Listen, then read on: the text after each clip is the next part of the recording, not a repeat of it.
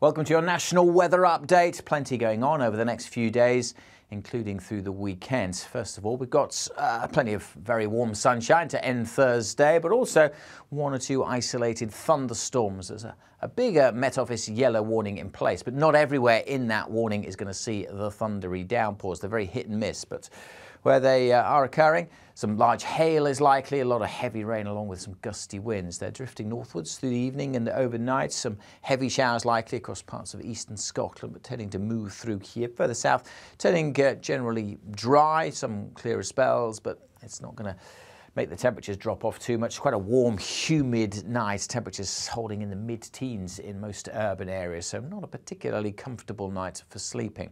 On to the details for Friday, and again it's going to be a rather messy one, with some places having plenty of very warm sunshine, but others again likely to see some showers. Initially most likely over Wales and southwest England, but as the sun gets to work over northern England, particularly east of the Pennines, there's a danger of further big thundery showers breaking out here come the afternoon. It could also cause some disruption. Again, the potential for lightning, hail and gusty winds. A scattering of showers further south, one or two for Scotland, but large parts of Scotland actually just dry and bright.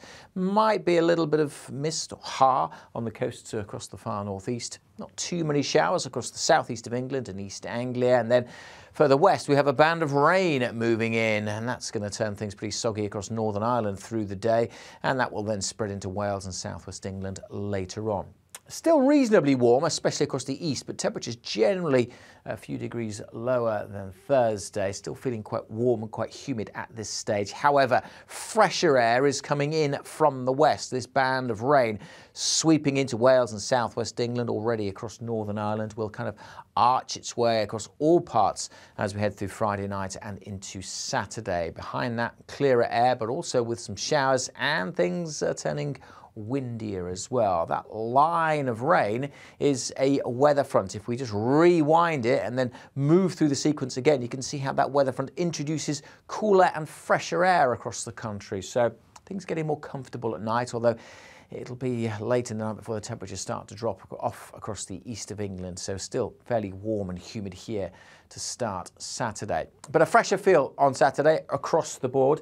Still some sunshine to be had, especially over central and eastern parts of England once that weather front has cleared through. But plenty of showers coming in for Wales, western England and western parts of Scotland, and more rain edging into Northern Ireland too. And all the while the winds will be picking up, especially so for Northern Ireland, turning quite gusty here. It will be a fresher day. We could still get to 23, 24 in the sunny spells across the southeast, but generally we're looking at high teens, low 20s at best. You can see that swirl there. That is an area of low pressure that will dominate the weather through the weekend, bringing strong winds to Northern Ireland initially, but as that low just kind of ambles its way a little further north, we'll see some gusty winds developing too across parts of western Scotland.